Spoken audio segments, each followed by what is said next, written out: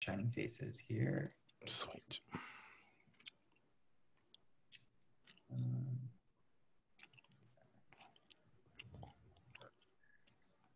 Okay. Awesome. Sounds like we got some more people hopping in. I'm going to do a little maneuvering real quick. So if people hop on, if you guys want to have your cameras on, I'll be able to see you. We can chat. I promise I don't bite. I'd like to make things very conversational. I see we're recording, so we're ready to rock, correct, Will? Yep. All good to go. Awesome. Well, thank you, all of you, for joining us this evening. My name is Gino DeRose, and I work with E&J Gallo Winery with our sales and leadership team in Southern California, but I work specifically with the recruiting team, focus on our college recruiting efforts in Southern California. So really excited to connect with you all this evening and talk a little bit more about selling yourself in a virtual age and how do we plan for our careers virtually and what does that really look like now today. So we'll leave you guys with some best practices on digital networking, how to sell yourself, what are we really trying to highlight. We also do have some opportunities for those that are juniors, maybe looking for a summer sales internship. And then we also do have full-time post-grad opportunities for those that may be looking for some opportunities to follow college. So I'll make sure to plug those at the end for you all, but we'll go ahead and dive right into the content. So I think when we think about selling yourself virtually, the first thing that we really got to reflect upon is what is our plan? So I think there's a couple steps that we should be taking in our careers early on to try and kind of figure out what that is. And so the first is really going to be relying on self-discovery, really learning about who we are. So everything from our interests, I would say both professionally, but personally too. So for myself, like, yes, I want to be able to work in teams. I want to be able to inspire others. I would love to have managerial roles where I can instill leadership and responsibilities in others. But other interests that are mine are like wine and spirits and sports and all those types of things too. So how can I marry those two together is a lot of those conversations that we have. When we look at skills, what are those skills that you possess today? Also being aware of what are those skills that I maybe need to gain for something that I'm interested in. So how can we work on that skill development? Identifying our types of personalities. If we are an introvert and we don't want to be working directly with customers, going and working in an outside sales role where you have to go talk to people all day is probably not the best decision because it just doesn't align with your personality, and that's completely okay. But I think just being aware of that. And then last but certainly not least for self-discovery, our values and what do we hold true to ourselves and why is that important to us? Being aware of those types of things. After we've kind of gone through that self-discovery process, we're then going to move into exploration. So trying to learn more about reading about certain types of jobs, conducting informational interviews with employers. So maybe not sitting down and having that formal interview to talk about your experiences and why you're the best fit candidate, but rather do it the opposite side. Sit down with a recruiter, get to ask them questions about the company, the organization, et cetera. Looking into job shadowing. So there's a lot of organizations that recruit at USC that you can do some job shadowing opportunities, and that'll give you exposure into certain industries to make sure it's something that you're interested in, but also make sure that that is a right fit for you. Getting involved with clubs and organizations on campus is a great way to explore different industries, but also different skill sets that you can develop now. Internships, volunteer work. USC offers an immense different types of courses. So take those classes to learn more about industries. Sometimes that job that you hated doing is the best for you to learn in because that's where you're the most uncomfortable and that's where you're going to learn the most about yourself and also learn that maybe this just wasn't for me. And then also for students, I always recommend maybe consider graduate school or professional school if that's something that you're really interested in and you want to continue that education. As we've kind of explored and learned more about maybe an industry or a role, maybe now we're going to focus on that skill development. So again, taking those classes, seeking those industry-specific internships, joining clubs that can focus on the skills that are going to help you be successful in that role when applying for it, volunteering in certain industries, job shadow, and then looking for those work industry relative experiences. So for an example, like sales. For sales, you got to learn how to sell yourself and oftentimes sell a product or a service. And so you're working with customers directly. So maybe even something sales focused or even working in restaurant service is going to help you develop skills that are transferable to that industry. So think about those transferable skills as well. And then the last process is going to be that job search. So networking with employees, which we'll get to, looking out for specific companies, and we'll talk about how are some ways that we can target those, doing research on the jobs, creating your resume, your cover letter, and we'll talk about some of those main things to highlight, and then actually going through the application, interviewing, and then going into that negotiation offer. And so we'll break those down today too. So I think that first thing when we break down the early phases, what do you care about? So there's a lot of different things that we can care about when looking into an organization. Some of those things being the company values, making sure that that aligns with what your values are personally.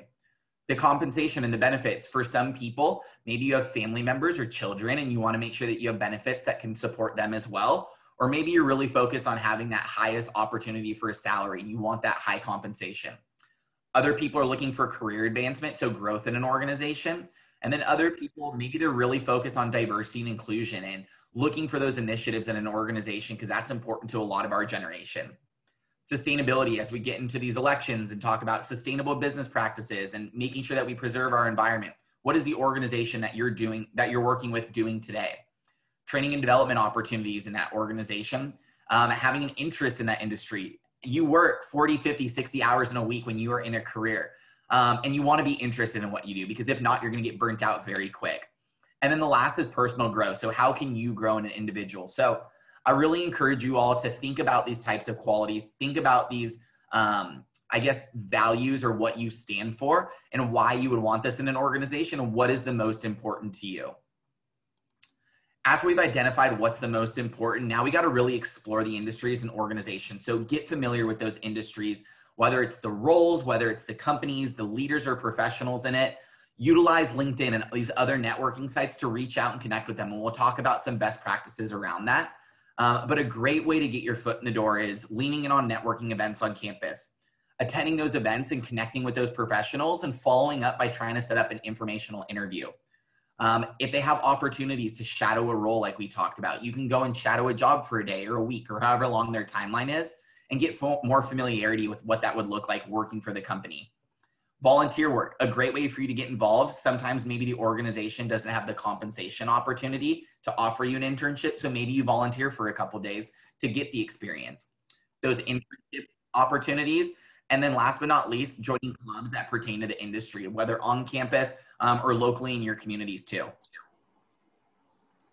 As we talk about some of the ways that we can develop our leadership skills now, the first is getting involved on campus. So I always tell students, join clubs, join organizations, whether it's professional, social, student government, debate team. You see a list of them right there in that first column. There's a multitude of different ways that you can get involved on campus, just like joining transfer student community and getting involved in the leadership teams and developing skills that can be transferable, like effective communication, being able to inspire others, being able to be adaptable, organization skills, all skills that will help you in any industry that you're interested in. Getting involved off campus too. So we talked about volunteer work, internships, part-time jobs.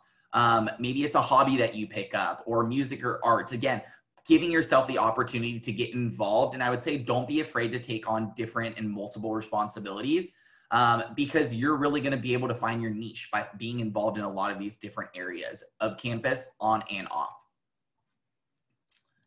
As we talk about trying to set yourself up for success, so this is something that we take a lot of pride in at Gallo. Has anyone heard of SMART goals previously, for those of you that I have on the call? Yes. Will has, awesome. And I see some head shaking. So I'll break it down for some of you that aren't familiar with it. So SMART goals is a metric that I found that once I realized how to set a SMART goal, it really made all the difference when trying to plan for your future or whatever task you're trying to achieve. So the first part of it is going to be specific. So being specific to what that goal is. So for an example, maybe your specific goal is connecting with 5 recruiters via LinkedIn to schedule informational interviews. So we're specific to what we're trying to achieve at that task is scheduling informational interviews. Next would be making it measurable. So not leaving it too open-ended, we're going to get it a little bit more specific and being measurable with it too. So we said 5 informational interviews for this example. So it gives us a metric to work towards. Oftentimes we find in early goal setting stages in our careers, we leave them a little too open-ended. And then it's kind of too broad and it's just kind of daunting and looming and we keep pushing it off. So if you set a measurement, it gives you something to work towards. What I would say is it attainable? Is it something that can actually be attained in your means? So can you go out and actually achieve this? Realistic, is it realistic in what you can actually do? So for an example, like if we're trying to schedule or achieve an interview or an internship or a full-time post-grad opportunity, if we don't have any experience in the industry, we're probably not going to be able to apply for the CEO level to start. We got to be realistic with ourselves in that time. And that's an important part about our goal setting. And then timely. This is, I think, the portion that we all drop off of our goals the most often, is giving ourselves a date to work towards. So whether it's by a certain date, give yourself a week, 2 weeks, a month. I would say just don't make it too broad to where you're saying by the end of the year and you're giving yourself 4 months to just schedule 4 informational interviews. Have a little bit of sense of urgency and work towards a specific time. As we talk about now getting noticed. So I think the first part is just getting out there. And we'll talk about how to get it out there now. But although it's virtual, we really got to put our best effort forward to go out and connect with recruiters. It's not as easy for us to just be on campus and go and hop into a networking event and be able to meet up with recruiters because we were leaving class. We really got to put our best effort forward as students now. Don't be afraid to ask questions. So anything about the industry, the company, the organization, but also what makes a successful candidate, what makes a successful hire. And those are great ways for you to get an idea of what can you be working on now. So when you can apply for that position, you have those qualifications under your belt. The Trojan network on campus is incredible. You guys have one of the best alumni networks across the states. So really lean in on that network. Use your peers, use your professors, use the Career Center to connect you with professionals to get your foot in that door. It's all about standing out and being able to have a connection or to start is really going to help that opportunity. Be aware of nonverbal communication. So we'll get to that in a bit, but I think even though we're virtual, still acting interested, making eye contact, etc. And then be specific with examples to back up your resume. So oftentimes we kind of lean in on the resume to kind of sell ourselves, but really the resume should be there to kind of talk about what we learned and what our roles kind of entailed. And now we're here to reinforce that too. So be able to back up those with specifics. So now transitioning to some networking and how do we professionally network and eventually set ourselves up to sell ourselves? First is going to be through digital or online because that's the world that we live in today. Instagram or Facebook, no, I'm not saying go in and reach out to that recruiter through Instagram and send them a DM. But a great way for you to learn more about different industries, different companies, different employees in that organization. As we talk about really looking for that self-discovery, this is a great way for you to do a little bit of research to learn about certain industries. The email is going to be our main source of where we're kind of doing that outreach. But so my main point here is just keep it professional. I know when I was younger, I had like an email that was like soccerkid123, like update those to our professional emails. We want to give off a professional representation of ourselves. And then last but not least is LinkedIn. And so I won't spend too much time on this because I got a couple slides on it, but make a LinkedIn. If you don't have one, that is my first piece of advice to follow up with is go and make a LinkedIn for yourself. Face-to-face. So it doesn't happen in person today. We live in this Zoom era and it's a little different, but you still have opportunities to connect with professionals face-to-face. So I'd say first and foremost, have your cameras on when you're at events. It really helps you stand out, whether it's group events or one-on-ones. You should always try to lean in on having your camera turned on. For those group events, you can really make connections, come with questions, stay interested, stay curious. A lot of your professors, you have personal connections with family and friends, and even your current company or past employers, they can connect you with people one-on-one too. So reach out to them and schedule those times to connect with professionals. And then kind of highlighting some best practices around digital. So first and foremost is going to be social media. My advice is keep it clean, keep it professional. If you have a question, you probably shouldn't post it. My advice is if you don't want your mom, your grandmother, and your professor on Monday to see it, don't post it on social media. If you have to go onto your Instagram and turn on all the different parameters so your mom and certain people can't see the post, just don't post it.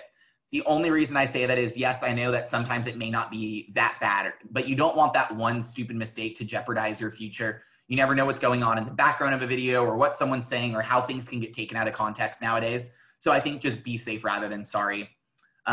Employers do look at this type of stuff. And no, I'm not saying that I'm going to Google Will and every other person in the transfer student community. But if I'm maybe trying to find Will's LinkedIn, the first place I'm going to go is probably look him up on Google and then type LinkedIn to follow. And when I type in Will's name, underneath it, his Instagram may pop up and then his Twitter and his Facebook. And so no, am I not going to like explore those, but you never know when something can pop up and shoot yourself in the foot for that future opportunity that you want. So just be aware of that. Google yourself. It really can help you kind of also understand how much information is out there on you. And then follow companies too, because that's a great way to gain insight and really allow yourself to stand out. So when you connect, you have something specific to highlight that maybe you saw on Instagram. As we talk about LinkedIn and these professional details, so update those LinkedIn accounts. Make sure that you have previous employment on there, previous and current involvement, any accolades you've had, certifications, awards, honors. We all have mobile devices today that have incredible cameras on them. So hashtag portrait mode. Let's get those headshots up there, and let's keep it professional. It shouldn't be us at a party with our friends taking a headshot. Those email signatures. I think one of the biggest mistakes I see early on in our careers is we're like, I don't have any leadership experience or any professional experience to put in this signature. Many of us do, and it highlight those types of things. Even if it's student involvement and you're part of an exec board, or you hold a chair position in your social fraternity or sorority or whatever the organization may be, put that in your email signature because it gives you a little validity for that professionalism and helps shows that you have additional involvement on campus aside from just being a student. And then that professional email name, we talked about how I had the email soccer kid 123. Let's just update those to our current, maybe first name, last name. If you have to throw a number in there, throw a number in there. But most of the time we can get away with the first name, last name. So let's say we connected with some professionals on, we're connected with some professionals on LinkedIn. What are some ways that we can stand out? So I wanted to leave 3 different scenarios. The first being maybe we met Mike in person at a dinner or some sort of event that we're at through friends and family or that matter. We message Mike on LinkedIn when we connect. When you go through the computer, when you connect with someone, you can add a note. And this would be a little short message in that note section. Hi, Mike. Great meeting you at Greg's anniversary dinner yesterday. I hope you enjoy your time at Parents Weekend in Utah. Let's grab lunch when you're back. I'd like to hear more about your opinions on the upcoming acquisition. So for those of you that's on the call, what makes this a standout message and why would this leave a positive impression to Mike? I think it shows that you were paying attention to what's going on in his life. You're able to bring in specifics to say, oh, not just, oh, it was nice to meet you, but it was nice to meet you where I met you. It shows that you were paying attention and that you kind of just like caught on to details of what he's doing. Absolutely. Like perfectly said, Kayla. You hit a couple things. It showed that you were listening, showed that your attention to detail. It was something unique that's going to help you stand out.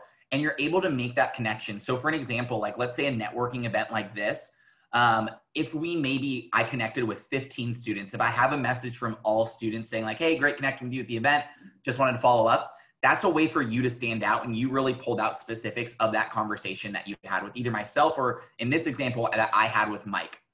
For a networking event like this, maybe it was, hi, Mike, it was great connecting with you at the networking event last week. Let me know if you're interested or if you're available to grab coffee. I'd like to learn more about the opportunities your company offers and your experiences. So still a great message to follow up with at a networking event that we were at and able to make it specific too. So that's a lot of what we're looking for.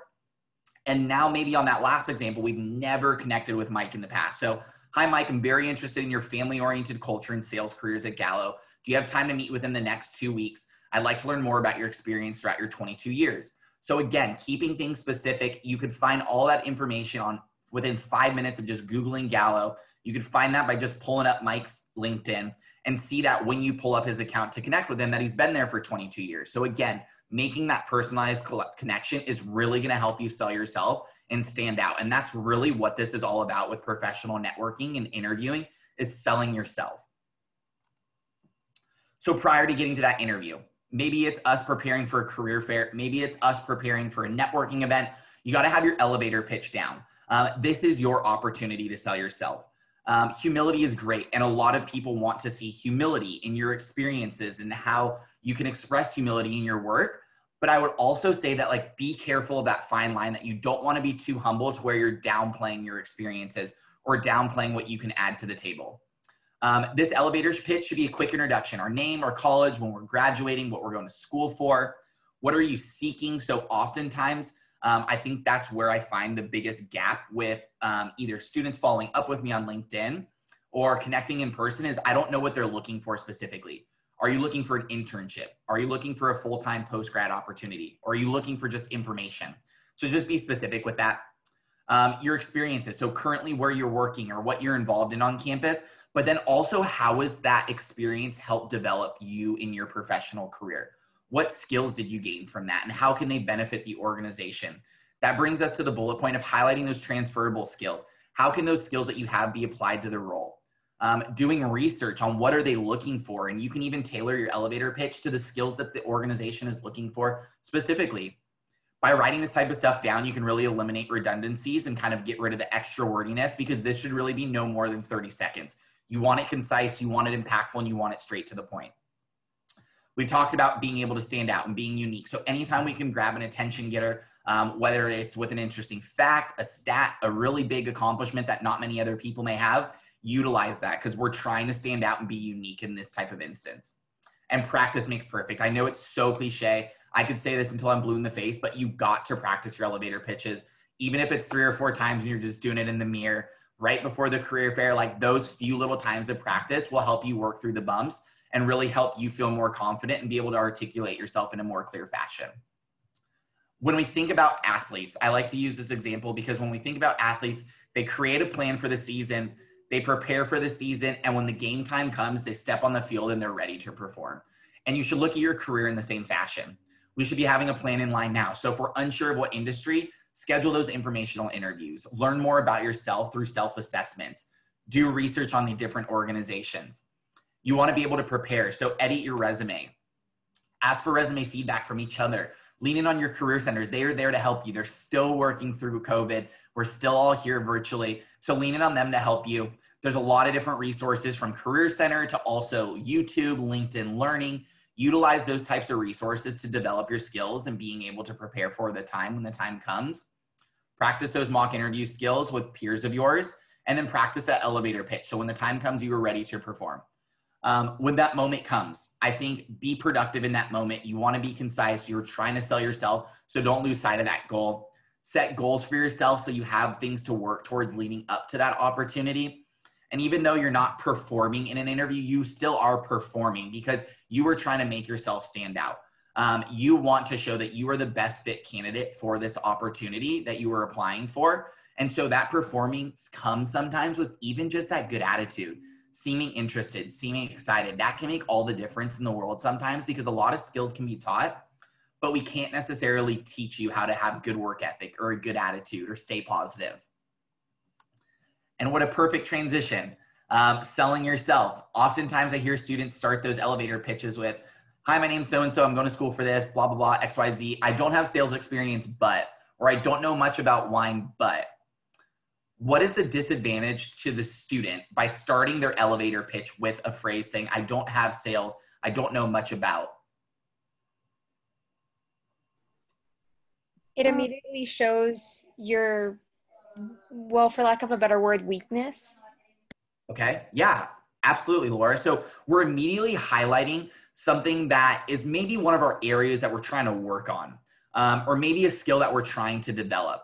And I think really the moral of the story here is we all have skills that can't be taught, whether it's that positive attitude, whether it's effective communication, strong work ethic, persistence, self-motivation, goal-oriented.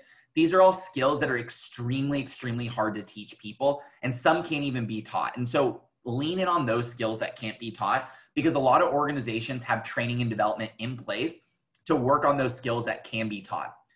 When you're talking about your experiences, it's less of what you did and more of what you learned, especially for some of those more traditional roles like working in retail or working in a restaurant. A lot of employers or recruiters have an idea of like what that role entails. So think about it from a perspective of what did you take away from that experience? Not I bust 10 tables a night or I served 40 different customers in an evening, but effectively developed communication skills to manage 6 tables at one time. So develop your multitasking and effective communication skills. What did you learn from that experience? And then work experience isn't necessarily always key. So you may have a job experience that in the past you may say, this was not for me at all. It's not relevant to this specific profession. So I'm going to just drop it off my resume completely. And then maybe there's a gap in your work history. Some of the times that work experience for that specific role may not be specific to the industry, but it's what you learned. And so work experience isn't always key. It's what you can take away from those situations.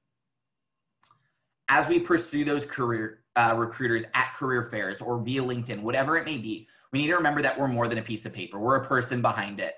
And I know that sounds kind of funny to say, but we have a whole personality that makes you unique, and you want to be able to showcase that too. And so a resume or a LinkedIn gives a good frame of reference of who we are, but it doesn't define who we are. And you need to remember that when connecting and trying to sell yourself. So asking those questions of what makes a successful candidate, finding opportunities to connect with more than just that one person, to connect with the rest of the team. When are they going to be back on campus virtually? And then following up too. It's doing all those little things right that make all the difference on the long term. And so being able to follow up that same day, connect on LinkedIn, or even send that email or a handwritten letter, those are all ways that you're going to help sell yourself and have the ability to be that unique candidate in that pool of 100 or 200 or however many it is. So I want to leave some best practices on how to not market or how to not sell yourself. The first one is watch those social media postings. We've all been there. We've had the night where we woke up, we had a posting, we're like, oh, that was probably not one that I wanted on my Instagram or my Twitter post. And you take it down right away, but you never know when things can be taken out of context. So just remember that. Those unique resume submissions. I put a little meme at the beginning in Mean Girls. She turns in a homework assignment to her professor and he says, oh, it's pink. And she says, yeah, and it's scented too. Be clear with the resume. Like, let's keep this professional. Yes, we want to be unique, but our resume should not be that place to be unique. The experience could be unique, but not the way that we're doing spelling, like texting or shorthand. Not the way that we're using photos or videos on it. If maybe you're in a creative profession, maybe that's an attachment that you add as an addition to your resume, but don't let that take away from the resume. And then keep it black and white, straight to the point. Don't get too crazy with the colors or the layouts. There's a lot of great structured resumes out there. I think just don't overcomplicate it. One of the things that I see people do early in their careers too is maybe you attend an info session or a meeting with a professional and you just don't come off as interested. You need to appear interested throughout, and that's going to help you stand out.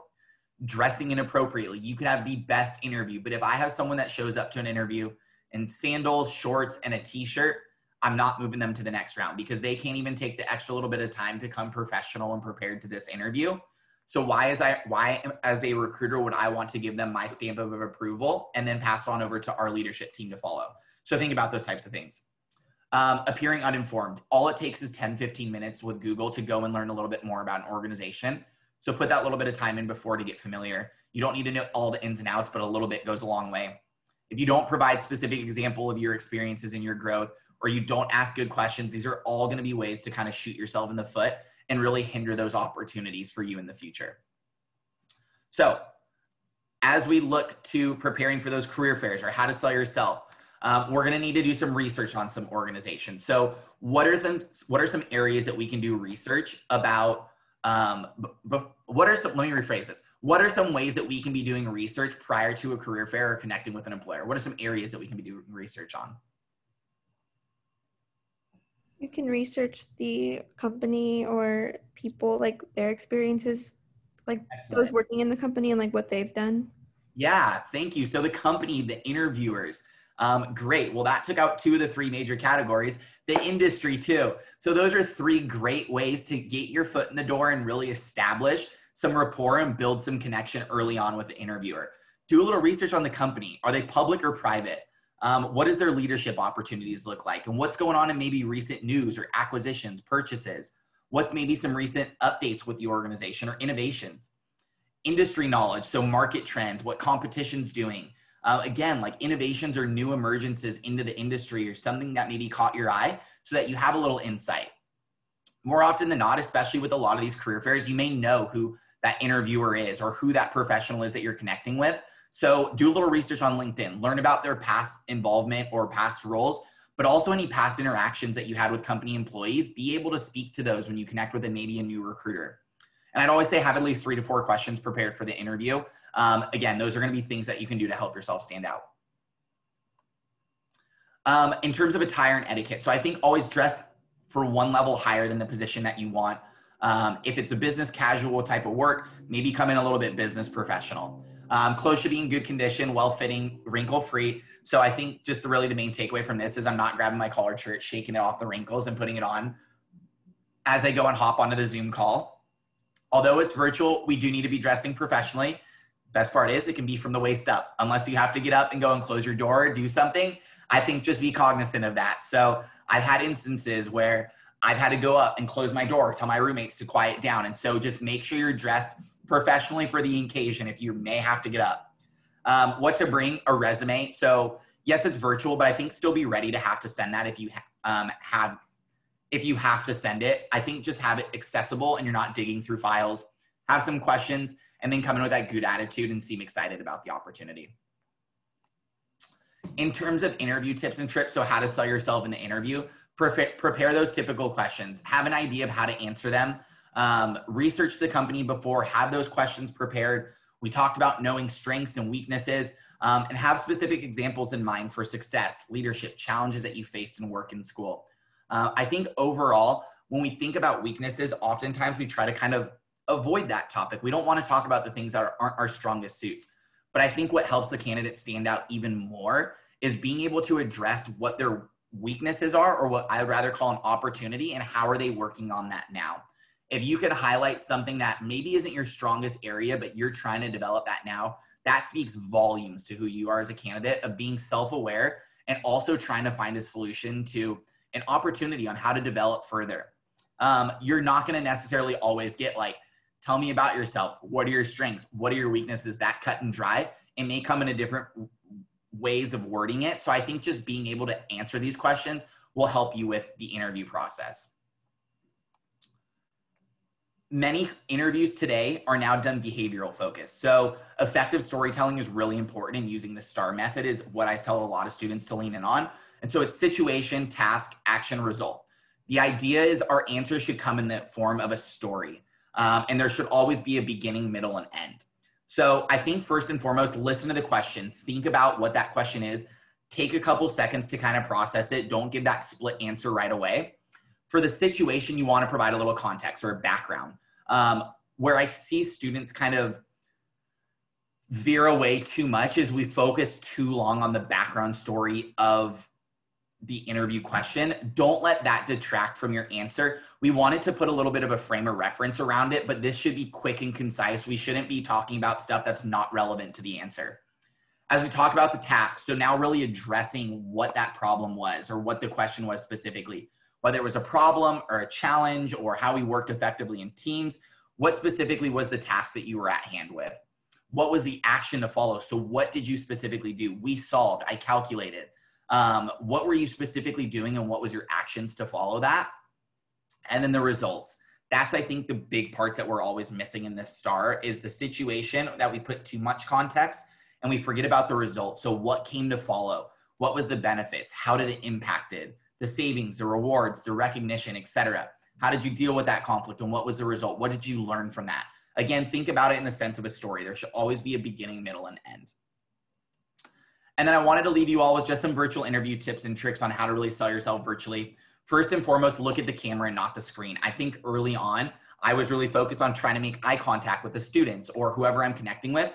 And then in realization, I'm not necessarily making eye contact with them. I'm looking at their face on the screen. So by looking in the camera, it looks like I'm directly looking at you all, and that makes it a little bit more impactful. And I think helps sell yourself a little bit better. Dress the part. Again, you can do it from the waist up. We have no problem with that. But just be aware, if you do have to get up and maybe close that door or turn on a light for better lighting, you don't want that to be the thing that shoots you in the foot again because you have shorts on underneath. Prepare your surroundings. So I think just be aware of those elaborate backgrounds. You can use the virtual backgrounds. You just don't want it to be distracting. So if you have a bunch of posters, Christmas lights, whatever it may be on your walls, just be aware of those types of things when you're going into the interview. Keep the profiles professional. Just switch back your information. When you do come back from having those Zoom meetings with friends, you don't want that to be the thing that hinders the opportunity. We talked about practice. I can't say it enough, and it is so cliche. And when I was in your shoes, I was like, whatever, practice, whatever. Practice your interviews. Practice those elevator pitches. It makes all the difference. If I can have you walk away with any one piece of advice that you remember today, it's practice this professional development and career planning, because this is just as important as any other thing in your life. Close out those other programs. We all have our devices that are connected to our laptop and our Apple Watch and everything else. So just mute all those other applications. As we talk about virtual interview, unique perspective, because you can use notes now. You can have a little quick notepad in front of you with some things to jog your memory, but don't rely too much on those notes or let that detract from what you're doing or interviewing specifically. I would say just write like one or two little words that are going to help remind you of maybe that experience or something that you wanted to highlight. You just don't want it to look like you're reading from your paper the whole time. Avoid those interruptions. Let your roommates know, let your parents know. Put the pets in the other room if you have to and you can. Just be aware of those background noises. You don't want that to take away from your interview. It is your time to be the main focus point. So let that be the focus point. Watch your body language. At home, it's easy to kind of like be off in the side of the camera or be slouching or just like have like half of our face showing on the Zoom. Sit up, seem interested, lean into the camera a little bit if you have to. Just, I think, set up a good surrounding for you so that you can be aware of these things and don't kind of lose track of your arms. We oftentimes use our hands to help present too, so just don't let that take away from it.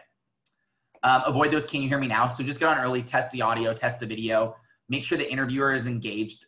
I would just say if you're doing all of these other bullet points and keeping these all in mind, you're going to keep the interviewer engaged. And then follow up. Follow up's really key. In terms of business etiquette, write a thank you note, send an email, use spell check. I don't have any problem with students kind of taking a template as a follow-up and saying thank you for XYZ and then putting in something that makes it a little unique. But I have had instances where it's not my name on the top of that email. It's someone else's name. And that is going to hurt it right away. So just pay attention to those little things. Always proofread it. Try to do it within the first 24 hours. Make it personalized. Mention something specific. And just be appreciative of their time and show that you value that time too. And you're going to be able to rock it all. For those that would like to connect with my team and stay connected on a summer sales internship, connect for our full-time post-grad opportunities, or just connect for future opportunities down the line, if you guys grab your cell phones and scan this QR code, that is a way for me to send some email reminders about our application. I'm going to briefly overview who we are as a company real quick, and then kind of walk through a little bit about our opportunities for you all. If I'll click back, does anyone need this QR code real quick? I see Kayla scanning real quick, so I'll give them a second. All good? Cool. Awesome. So a little bit about who Gallo is real quick. So E&J Gallo Winery, we were founded by Ernest and Giulio Gallo in 1933. So Ernest and Giulio Gallo come from an immigrant Italian family. They landed in Modesto, California, which in the 30s and even today, there's not too much around it. So a lot of opportunity for agriculture, specifically in wine. Ernest would be the brother in charge of sales and marketing, and Giulio would oversee that winemaking. And so Ernest was going to be the one that pushed his brother, saying that he could sell more wine than Giulio can make. And Giulio said, "No way I can make more wine than you can sell." Well, that competitive nature really fostered a lot of growth in the organization. And now today we're the largest family-owned and operated winery in the entire world. In terms of US sales, we're responsible for 1 in 4 bottles of all wine sold in the United States is a Gallo bottle of wine. I'll say that one more time. 1 in 4 bottles of wine sold in the United States is a Gallo bottle of wine. So we own 25% of the wine category. A lot of opportunities for our organization because we are vertically integrated, which I'll get to on the next slide. And we're actually on a 4th generation family members running the organization. So still family owned, still privately held, and really looking out for those family cultures and values in the best interest of our employees. And that's what keeps a lot of people here with Gallo 25 years. In terms of being vertically integrated, so we do everything in-house, from growing our grapes to making our own wines to making our own spirits. We bottle, we have marketing, research, everything is done in-house. And we even make all of our own glass bottles in our own glass plant and sell a large portion of them to our competitors.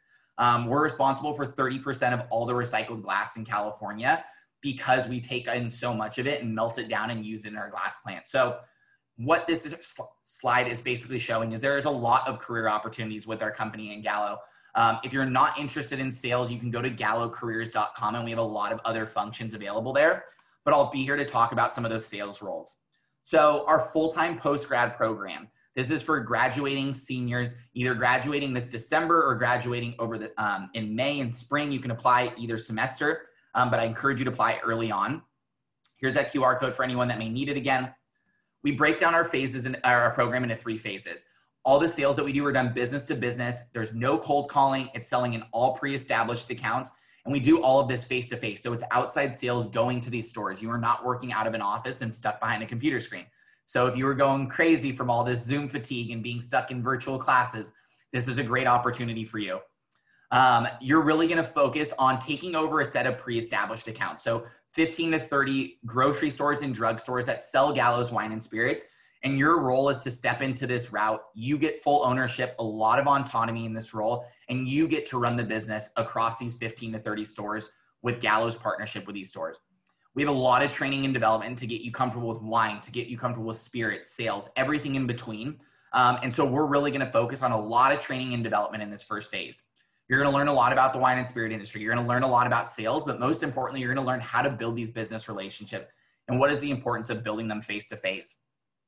After you kind of become an expert of that first sales representative role, you then get to be promoted to a district manager. Here you're going to develop as a sales leader. So really understanding how to manage a team of 6 to 8 sales reps. You're going to focus on a lot of coaching, training, motivating, and learning how to drive results through other. And that's a really fun role because a lot of the recruiting that we do is from college recruiting. So you're talking students starting their career now right out of college, and they're really excited for that next opportunity. And it's a lot of fun to be able to work with that team. And then on those various opportunities, you saw our vertical integration of all the different departments that we cover, and you can really grow into any of those divisions that you're interested in. But to list a couple of them, you can go into restaurants, bars, and hotels, sales management, HR, specialty roles, finance, recruiting, marketing. There's a lot of different opportunities here with Gallo, and sales is a great track to get you started and have a lot of transferable skills into any area that you work within in the organization. And then for our internship. So our internship is an 8-week paid internship based out of Southern California. The awesome part about this is it's very fast paced, it's very dynamic, and no 2 days are the same. So you get to work with a different sales professional every day, from sales representatives to district managers to different divisions like marketing, finance, analytics, our leadership team, all the way up to VP. So you get full line of sight into where a career can start at Gallo and where you can be 25 years down the line. You're going to learn a lot about business to business sales and what does that look like? What does working in the wine and spirits industry look like? I will tell you, it is a lot of fun being able to work with wine and spirits each and every day. You get to kind of take all these learnings and apply it to a project, and really be able to reflect to our leadership team about everything that you learned. And you learn a lot about the industry through that. You must be 21 by the start of the internship. That is because we do get you involved with a lot of tastings, and you get to play a key role in a lot of the decisions. So that is part of the reason why you have to be 21. So as long as you're 21 by June 2021, you're good to go. Graduating by 2022. Unfortunately, we don't offer sponsorship. So you must have permanent legal rights to work in the US. And then we do ask that you provide your own vehicle for the internship, but we do reimburse you for all business related driving that you do. So every mile that you do, we reimburse you for all that. And these positions are posted on Handshake and Connect SC. So feel free to look up both of those. They are live until Tuesday, October 20th. Fall 2020 Sales Internship Program and Fall 2020 Sales Leadership Development Program. That's all you're going to look up on either Connect SC or Handshake. If you'd like to follow our Instagram, here's another QR code. You can see that we love our QR codes here at Gallo this semester. So go ahead and scan that. And then I will pull up the last QR code for a little email reminder about those applications if that's something you're interested in now. And I'll be sending about 2 or 3 emails over the next couple of weeks as we lead up to that application deadline.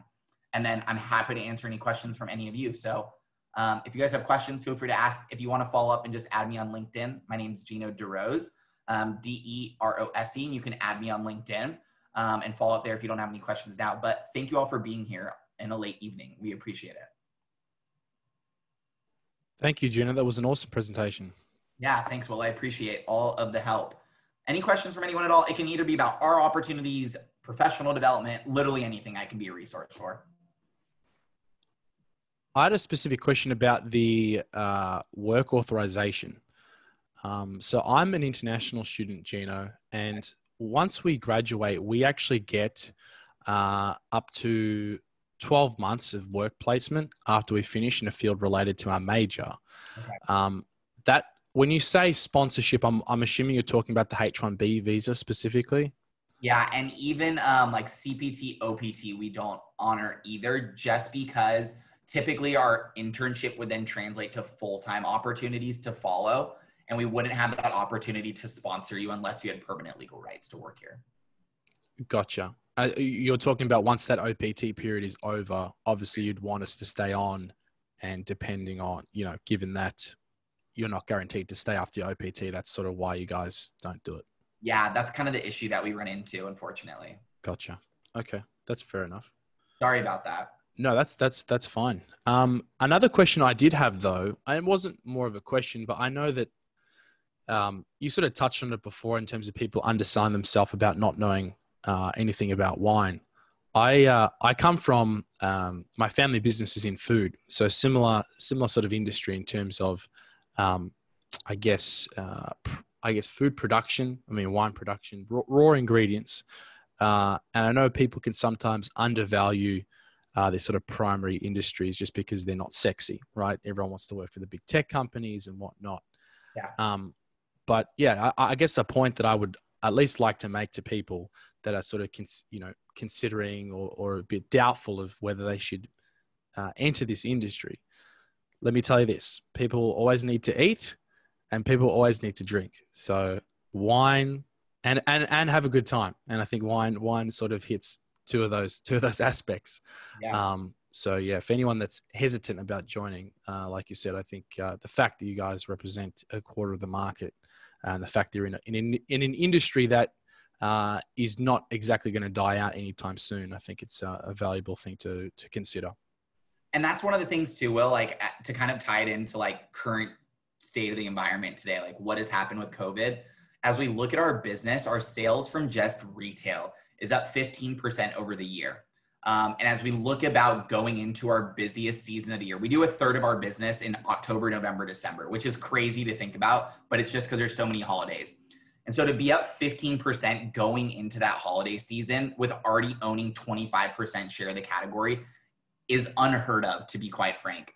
As we look at our e-commerce division of like Drizzly and all these delivery services, we're up 400% on the year because of all of these opportunities. So when you really are looking for career stability, when you're looking for something that can be enjoyable and social and being able to work in teams, like wine and spirits and food and beverage can offer you that. You said it best. People are always going to be drinking. People are always going to be eating. Sometimes they eat a lot more and drink a lot more when they're happy. Sometimes they eat and drink a lot more when they're sad. If you're me, you're eating and drinking a lot all the time. And so there's always going to be an industry for that too. And I think that's something to always look at too. And I think a lot of people have had these realizations as COVID has impacted a lot of businesses. And we're fortunate to say we haven't had to lay off a single employee due to COVID. And it's awesome to be able to have that stability behind you, knowing that you have a job and you have a roof over your head each day. And that's oftentimes a lot of what matters most. For sure. Any other questions? I just have one question. What was your last name? I'm trying to add you on LinkedIn. It's DeRose. Let me send you in the chat. I will just grab the link. Perfect. And I will send my email in here as well. Here is my email, and I will send the link to my LinkedIn. But yes, please feel free to connect. Here it is. And thank you. Yeah, because I'm a sophomore, and like I'm not a junior yet, but I definitely want to, browse some future opportunities with you guys. Yeah, totally. And I think like the best way to set yourself up for the future is like getting connected with the team now. So when those opportunities do come and you're eligible at that junior year, like you've already met 3-4 employees. Maybe there's some new people involved with recruiting. You can connect with new people. You have a lot of insight too. So always happy to connect and talk more about that. Thank you so much. Yeah, of course. Thanks for being here. And Gino, I'm about to get my Italian citizenship. Are you guys thinking about expanding channels into the European markets? We are already in the international markets. Well, we already beat you to the punch. Yeah, we have international teams. We have an EU, BU business unit. We have Latin Americas and Central Americas, South America, Asia, and then I believe Oceanic as well. We cover the entire globe, honestly. And we have wines coming from all over, some properties in Australia, some properties in New Zealand. So we're scattered amongst. Nice. I'm glad to hear it. Any last questions for anyone? Thank you guys for being here. It's late. It's a Tuesday night. You guys got classes. So I just appreciate you guys hopping on the call. Really do. No, and likewise. Thank you for coming. Of course. Kayla, Rihanna, Haley, you guys got any questions? Thank you so much. It was really cool. Yeah, no problem. Thanks for being here. I have one. Sorry, Kayla. Sorry. This is more of a general question, I guess. I was just curious if you had any tips for having a, successful LinkedIn profile when you haven't, like I have to make one, but just any tips to having one that stands out or anything like that. I think like the only experiences I really have are working retail. So okay. I'm like, it's nothing big and crazy like an internship, but I'm just trying to figure out how I could I guess, highlight that in the best way possible. Yeah, totally. I think some of the best jobs you can have in life are those unglamorous jobs that like have the like biggest misconceptions from the outside, like being a dishwasher or a busser in a restaurant, being a server, working in retail. Like these teach you hard work. They teach you grit. They teach you persistence. Retail teaches you how to effectively communicate with customers, how to manage multiple responsibilities at once. And so I think there's always ways to highlight your experiences and like what you took away from it. So what I would say is if your experiences that you have aren't necessarily like what is going to sell you, it should be what you learn from them that is going to sell you then too. So think about it from that perspective of, yeah, maybe a retail experience, but like, how did you learn sales in that instance? And how can you apply it to a future opportunity potentially in sales? How did you learn how to work with customers or solve a problem for a customer that comes into your account? Communicating with people from all different walks of life. All those types of skills can be transferable into any industry. And then I would say get involved on campus, like join clubs, join organizations, especially in these virtual settings. Like you have an awesome opportunity to go and connect with a lot of organizations, and some of them aren't even charging membership this semester or next semester. So a great way for you to learn more about like, what are you interested in? Thank you. Yeah. And Gino, I'd one more question. I think that people would want to know.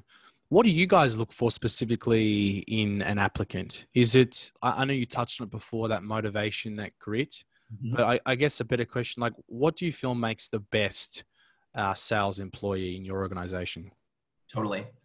Great question. So I think first and foremost, like leadership is going to be key. So like, what are you doing to develop that leadership now? Whether it's work leadership, whether it's volunteer work, club involvement, student organizations, leadership is going to make a big impact. And then within a sales organization, a lot of that comes down to the personality. I can't come and teach a student like good work ethic. That is who you are as a person. So being able to like reflect or not reflect, but demonstrate and show that you have good work ethic is key. Got to have grit, got to not be afraid to come in and do the hard work and get the job done. Adaptability. I mean, when you talk about our environment that we live in today, like nothing is predictable. Like tomorrow's not guaranteed, and you got to be adaptable to always changing environments. So being able to reflect positively on that. And then I would just say perseverance too, like working in sales, you're going to get told no. Sometimes you get told no 8 times in a day. And yeah, it sucks. Like no one wants to get told no ever in their life, but you learn more from oftentimes those failures or when that you fell flat on your face in that sales pitch. And it's really how do you learn from that experience and then continue to develop and not take it personally and continue to drive forward in your business. Those are a lot of the skills that we have. And for anyone that is interested in joining our team or being a part of our internship, I really encourage you to connect with us. That's a great way to set yourself up for success in an interview or any connection, is just making that connection prior to actually applying. For sure. And I mean, just looking at it from like the interview perspective too, like you said, in terms of resilience, I think a lot of it is you got to do the job before you get the job. So yeah, another point would be if you don't happen to get the internship opportunity and you want to go into sales, just remember that that's what sales is going to be like. So not to be too discouraged for the next time. Yeah. And last little plug before I let you guys all go, I'd also say like our internship is only 3 to 6 students in Southern California across like 14 campuses every summer. So it's an extremely, extremely small internship. Our sales team covers every grocery store, every drugstore, every liquor store, convenience store, from Santa Barbara down to San Diego. There's a lot in that window. So when you think about opportunities for full-time post-grad, there are a lot of territories that we look to fill each year, each semester. So there's a lot more full-time opportunities than there are internships. So if anyone is interested in the internship, you apply. If you don't get it, don't feel discouraged, please, to come back full-time. We have a lot more of those opportunities too. For sure. Don't close any doors. And how many people apply normally for the internship? Do you know how competitive is it? Across my 6 campuses, I usually have like roughly 200 to 300 applicants total. There's 2 of us, so I'd say probably each semester anywhere from 450 to 600 applicants, I'd say total. Yeah. So get in while you can, guys. Yeah. Wait, and you only choose 12 or 14? Like total? 3 to 6. 14 campuses we recruit at. 3 to 6 total for the internship. Yeah. Oh, nice. Okay. That's not 36. That is literally the number 3. 3 to 6. 3, 2. Got it. Yeah. Okay. Awesome. Well, Gino, thank you so much. Of course. I'll stop sharing my screen. Thank you, Will, for putting this all on. Thank you all for being here. For those of you that couldn't make it tonight, thank you for watching the video and hopping on. Hopefully some of this stuff can help you. Feel free to always reach out to myself and the Gallo team. We're always here to support, and best of luck to all of you this semester, and stay healthy and safe. Yeah, and fight on. Yes, fight on. Thanks, everyone. Of course. Thank you. Have a good night.